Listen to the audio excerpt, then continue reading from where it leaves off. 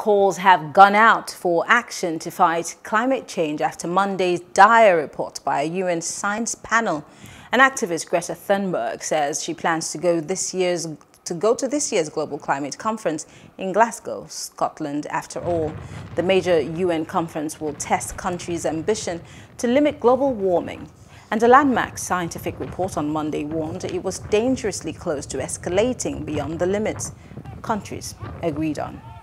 Not talking about the fact that 2021 is currently projected to be the year with the second highest annual emission rise ever. That's not something that, if you read like newspapers today, it seems like people are doing something.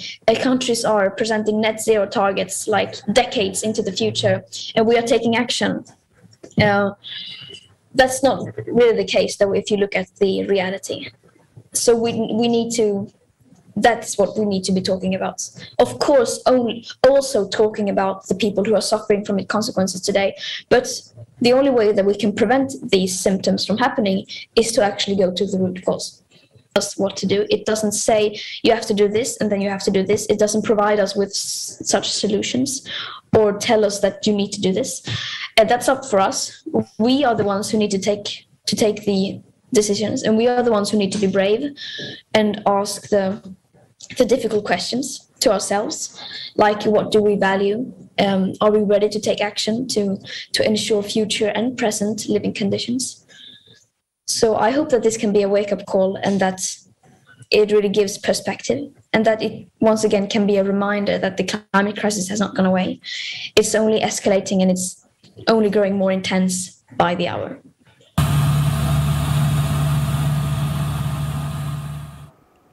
And joining us live from Boston in the United States of America is Rachael Kyte. She's the Dean of the Fletcher School of TUFTS University. Thank you very much for joining us, Rachael.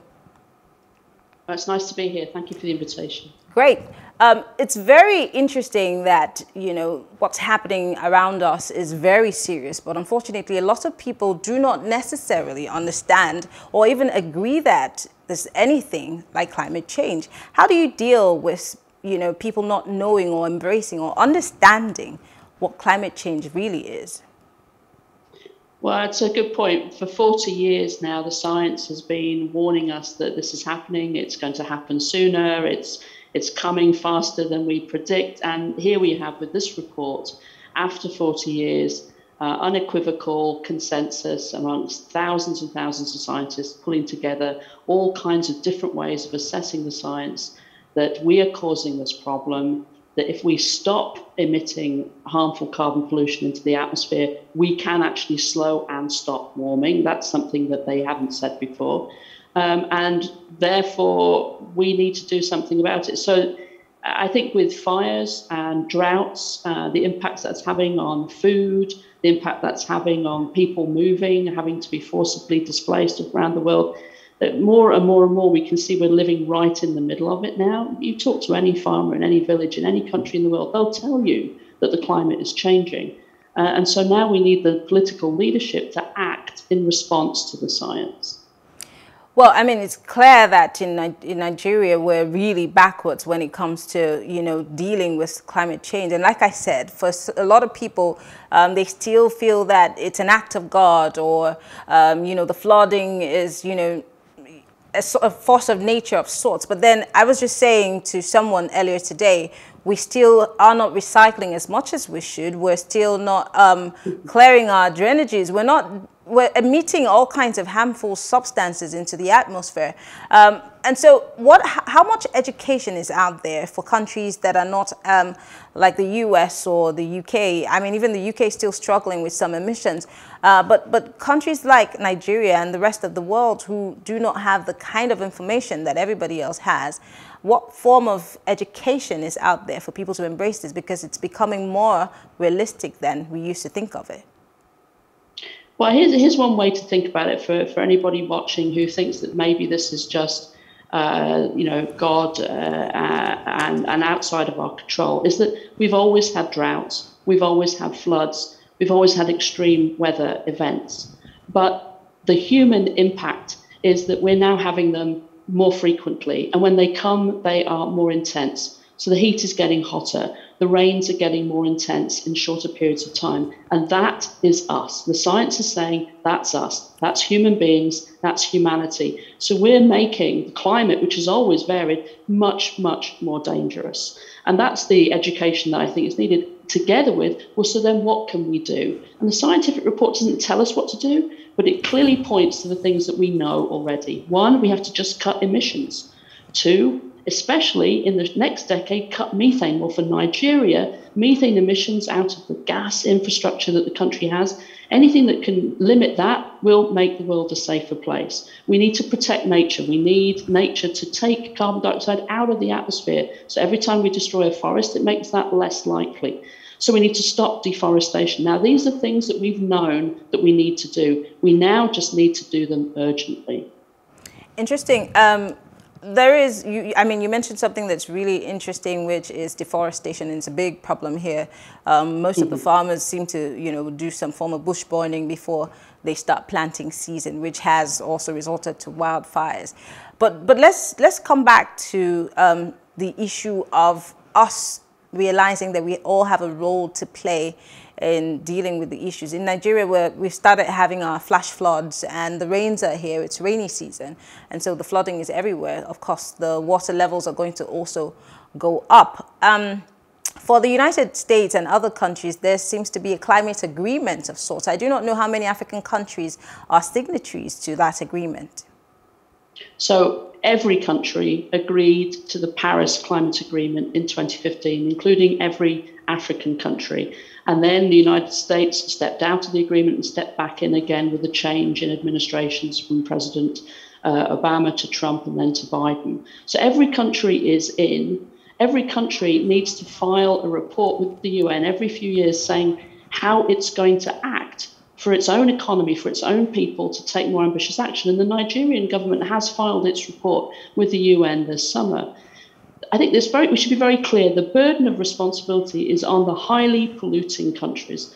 So the first order of business is that the United States, the European Union, China, Japan, the industrialized, the G20 countries, that they really have to come with much more ambitious plans to cut their emissions and to provide financing to help other countries cut their emissions and move on to a greener pathway. But every African country signed, and in fact, African countries have constantly pushed countries to be more ambitious. And when we all meet in November at the next climate talks, it will be Africa's voice which will be important, because there needs to be financial flows into the economies of Africa so that they can grow greener. We have to be able to help African farmers adapt to this warmer and more intense weather environment that we have.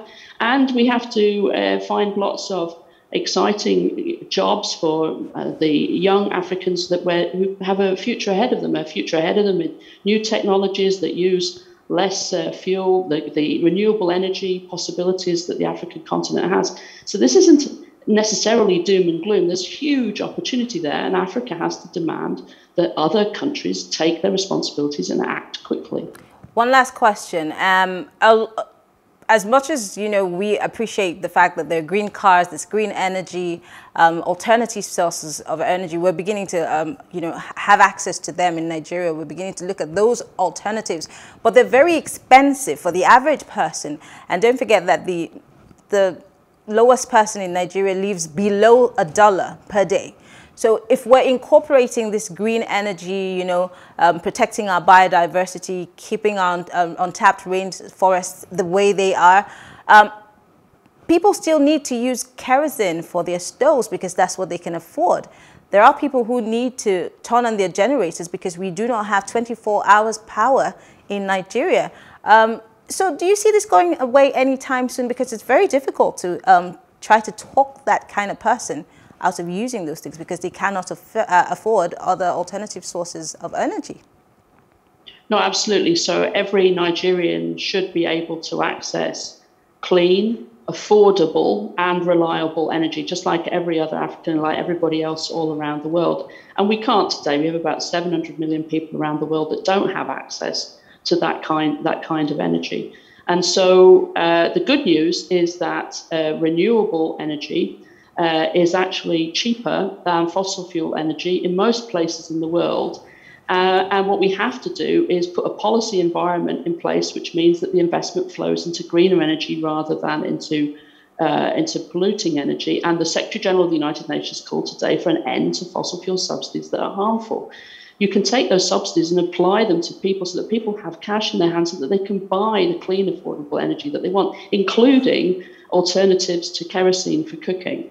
And so these are, we call it a transition because you can't just stop one way of creating energy one day and start another the next day. This is a transition, weaning ourselves off fossil fuels, weaning ourselves off the emissions that come from fossil fuels, and exploiting the wind, the solar, the geothermal, the hydropower, and then putting carbon capture on any remaining gas infrastructure. This is the way that Africa can grow, and all of the evidence is that it could grow very green and very fast and very cheaply, but it's going to take political leaders to grasp that opportunity and demand that investment flow into the continent in order to back them up.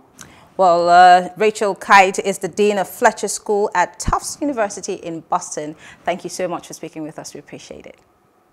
Thank you. Hello. Hope you enjoyed the news. Please do subscribe to our YouTube channel and don't forget to hit the notification button so you get notified about fresh news updates.